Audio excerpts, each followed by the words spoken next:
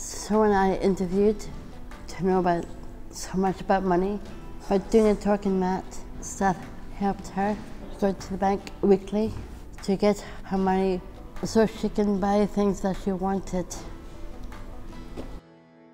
And the talking mat is like pictures with thumbs up and down, and just do pictures of different things that they like doing and stuff, just on the mat and stuff. They're very honest about it. Really good that people can speak out. I did the talking mat with someone who didn't have friends in Scotland after moving from England. Using the talking mat, he was able to communicate, saying his loneliness is a big thing for him. He now has a good circle of friends. It kind of helped me put things into perspective. They speak to people that don't have a learning disability. I mean, they can only show empathy or sympathy towards it. They don't know what it's like. Whereas I think that people with learning disabilities should do it, because I think it makes other people with learning disabilities feel comfortable. I interviewed a woman who wanted to go swimming. She had never mentioned this before. Taking mat. She has since been in holiday. Support staff and asked to swim in the hotel pool. We found some people found it difficult to answer questions, but they could not communicate better using talking mats.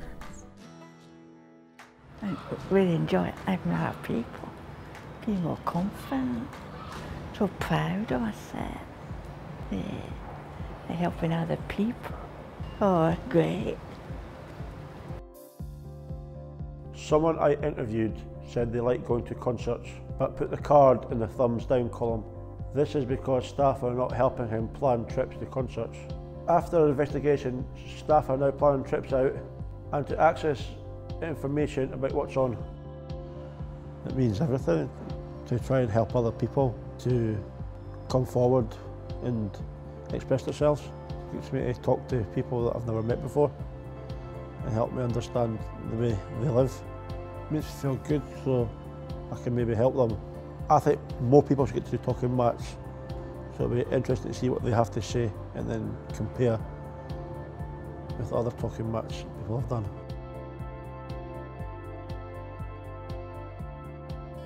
It means a lot to me because I can get a chance to see or hear about what people like to do in their life or what's affecting in their lives.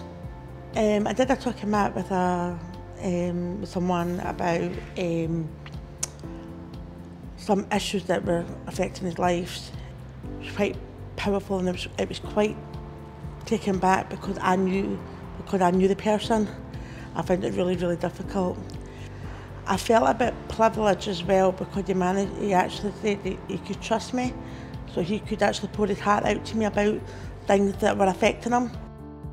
Everybody should have a voice about their support because they're the ones that's receiving it. They're the ones that are paying staff to come in and support them, so they should get a choice and their voice heard in what they want, not what staff want.